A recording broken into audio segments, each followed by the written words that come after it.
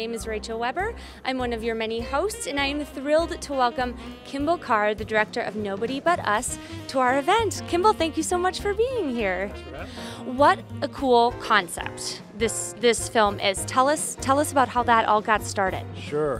The concept is based off of a song by the band The Police, so a well-known rock band, Grammy Award-winning band, and they had written a song called Miss Gradenko on the Synchronicity album, and it's got a lyric that sounds as if a story is being told that involves intrigue and relationships and a little bit of a triangle of relationships between the characters, and I thought it really, for years, stuck with me as the centerpiece of a great story, and I decided to do an homage to that song. And Stuart Copeland, who's the drummer for the band, the lyricist of that song, was gracious enough to allow me to use the lyric, and so the lyric is used as the dialogue in the film. And so what we do is we attribute the lines of the dialogue to the actors, we tell the story, and it really becomes a possible meaning behind the song. So it was fun to explore. So before my next official question, did Mr. Stuart Copeland see this yet? And how did he like it? Very complimentary, he liked it. One of the stipulations that he had was he was potentially thinking of doing some things with the song for future use in another medium, and said if he liked what the film turned out to be, that he might want to use some of the material from the film in his other project. And of course that he had to twist my arm not too hard for that, sure. So that was wonderful that he was very complimentary, and after seeing the film, very, very supportive, very gracious. Excellent. One of the things I thought watching the trailer as an actor and reading about the concept was such a high concept film that you're making.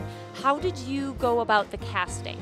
How did that become even more important in the process? Absolutely, yeah. There were the three principal actors that are in this film were cast based on really impressive reels they had, really three skilled actors.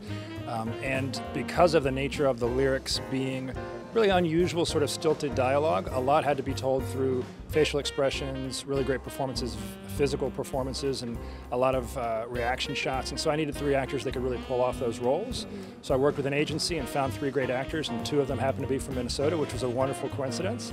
So found phenomenal talent, hired them out of the New York area, of course, two being native Minnesotans, and it just worked to have this really fantastic skilled group of three actors working with each other to, again, use this very unusual dialogue to tell a story that needed to be told through great performances, and they nailed it. Sure. So, having come off of this concept, and it's been a success, what's another song, do you think, that you would possibly turn into a film or a poem, anything? There's a ton of them out there. I mean, I think there's a lot of lyrics that are written in that second person sort of tense that really lend themselves to great stories, and this one happened to be one that, because I decided to go a little weird and artsy, I could take the lyric and use directly as dialogue and just follow that convention.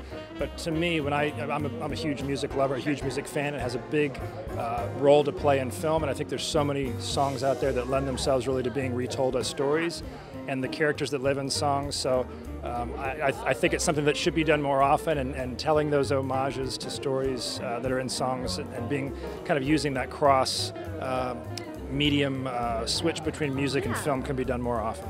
Well, thank you for bringing such an interesting film to our festival. We're so glad you're here.